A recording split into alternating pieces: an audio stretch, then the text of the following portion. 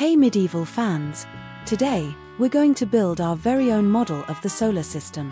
Let's get started.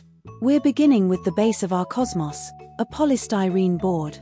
We're going to apply a good layer of white glue, which we'll cover with black paint.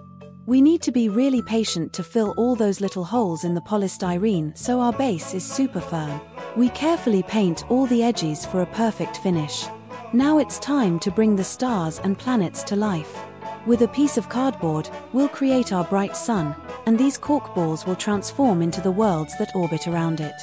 Let's paint with imagination. We're not forgetting Saturn's spectacular rings. We carefully cut them out from a piece of cardboard. We cover them with white glue and will give them a very special rocky touch with small beach pebbles. This is how we'll represent those asteroids that accompany it. But where do these worlds orbit? With chalk, we carefully mark the paths of each planet and the area where the famous asteroid belt is located. It's time for the asteroid belt. We apply white glue over the mark and scatter more beach pebbles to simulate this ring of space rocks. We're going to paint the rest of our cosmic base with a magical mixture of electric blue, black, and a little white glue.